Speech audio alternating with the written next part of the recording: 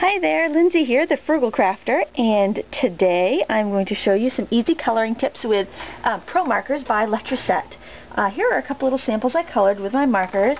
This is a digital image just printed with my inkjet printer, and that's from an upcoming set from Lindsay Stamp Stuff.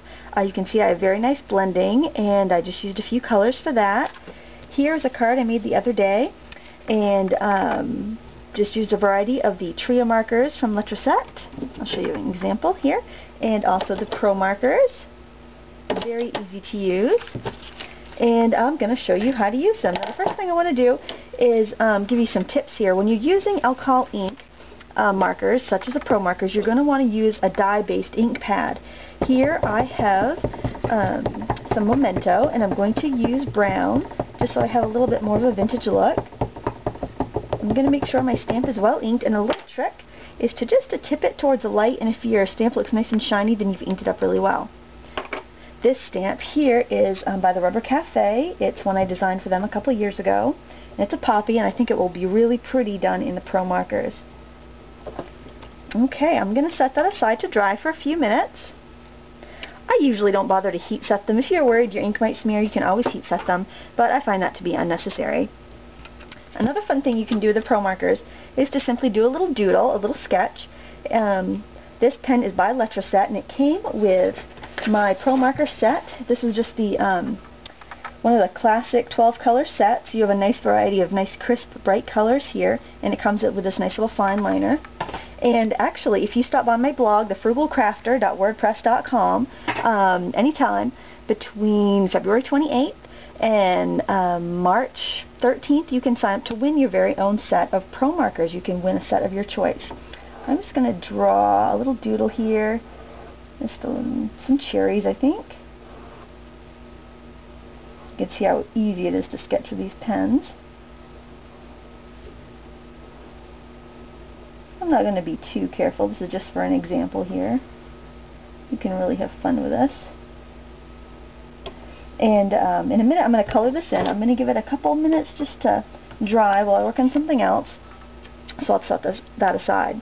Now I'm going to show you how to blend, and we're going to work on some brass. And if you look at my card sample, hopefully I'm getting this in frame. If you look at the thimble there, it was a brass thimble, and I used some green, some orange, some tan, and some brown to get those colors. I'm going to show you how. I think when a lot of people go to blend, they think their colors have to be really similar, and that makes it easy, but you can get really great results and dramatic results by using some very contrasting colors. I'm going to use these colors. I have the Pro markers in moss, henna, and bright orange, and then I have Trias, which is the same ink as the Pro marker. It's just a different style of marker, also made by Letraset, and I have that in orange 527, which is kind of a tan, and I have the clear Blendar.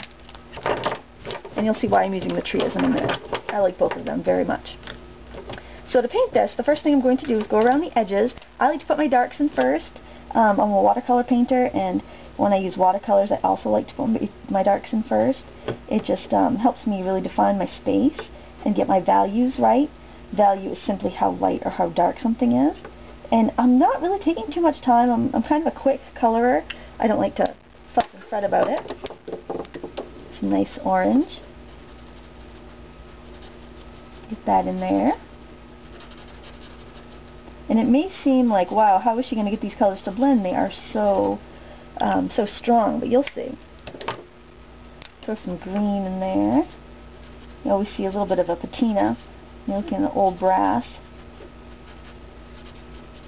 Now I think I'm going to grab a little yellow too, and I think I'll grab my Tria just because it's a little bit more of a soft color. The neat thing about these markers, on one end you have a beautiful springy brush tip, and on the other end you have a chisel tip. You could do calligraphy if you were so inclined. I'm not very good at calligraphy. But then you've also got the super duper fine tip right after that, which makes the tiniest lines. I'm a scrapbooker too, and I could definitely journal over the fine lines here. Alright, I'm going to go over that with the brush end. I'm not really trying to blend, I'm just trying to block in some color really quickly. That would take a little bit more time if I wasn't shooting a video, but this will work just fine. Alright, now I'm going to try to unify these colors with my tan, and I'm going into the brush end. and I'm going in little circles, and this is like magic. It is blending my colors together. Now, the neat thing about alcohol ink markers is that if you get them too dark, you can go in with a clear blender and actually lighten them up in spots. It's really neat. I think a lot of people are under the impression that once you put it on paper, it's there for good. It really isn't. You can really mold and model these colors as you go. I want to bring it a little bit more dark before I go into my highlights, so I'm going back in with the henna. And I really like the fine tip. It's like a bullet tip. It's not super fine, but it allows me to have good control with my marker. I don't use a chisel tip too much. I really prefer the bullet tip. I think that's why I really enjoy the tree, is because I get the bullet tip and I also get a brush tip. Alright, now with my blending marker, I will use a chisel tip because I want a nice, firm, I want to be able to really push that color around, and I don't want to damage my brush or my really fine tip. So if I go through that, I can really add some nice highlights. I hope my hand isn't blocking the light there. You can see how I've put the highlights in. I'm going to just try to get that a little bit closer to the camera and give it time to focus. I still don't have the budget for a camera person, so my camera's on a tripod, and I'm hoping for the best. Alright, now just a little bit with my yellow. I want to make it a little brassier. Another fun thing you can do is after it's all dry, you can go in with a white ink pen and you can add some really nice bright highlights. Now I was telling you how nice and sharp the trio markers are. I know I'm using the design kit. I'll just show you. It's the fashion design kit, and it has a super ultra fine tip on it. I'm not sure if they all come with the ultra fine. Some of them have the bullet tips, but you can interchange them. They come with extra, or they come with the option of buying extra nibs if you want to customize your marker. But I'm going to go ahead. I'm going to use a pro marker in gray. Is that gray? That's my blender. Here's gray. I'm going to use a fine tip, and it's easy to tell because the fine tip has a nice pointy end. The barrel is pointed, and I'm going to throw in a little bit of color here on the needles that are in my little needle holder. And then I'm going to use my tria and this kind of yellowish gray, and I'm going to go in with my really fine tip.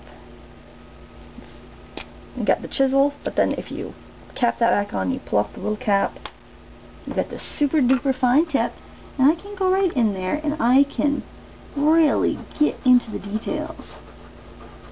It's really nice if you want to have that option. And you could even go in and add some more subtle shadows onto the needle case, which was brass. You could color in the other needles, which are silver. It helps if you have something that you can look at to guide what colors you want, but that just gives you an idea of how easy it is to color with the pro markers and the tria markers. And let's go on to the sketch that we did a few seconds ago. We've got our cherries here. Now I'm going to show you a really fun technique, and it's so easy and it's so quick. And I'm going to go in and just color in my shadows with my bright red pro marker. Also, there's another hint and tip that I want to give you. When you get some markers, color them out on an index card or a chart of some sort so you know what your colors really look like. Because even though the barrel color is close, you don't really know how they're going to react on paper until you actually have a little swatch of them. Pro Marker has a downloadable chart that you can print from their website and color in your Pro Markers. Since I only have about a dozen of each, I just sketched it out on an index card, and it works great for when I'm trying to figure out what colors I want. Alright, I've thrown in a little red there. And actually, I think this one might be a little darker. I might want to go over the edges with that. Yes, let's do that. Alright, this one's darker. I'm actually going to put this one at the edges. And you can see you don't have to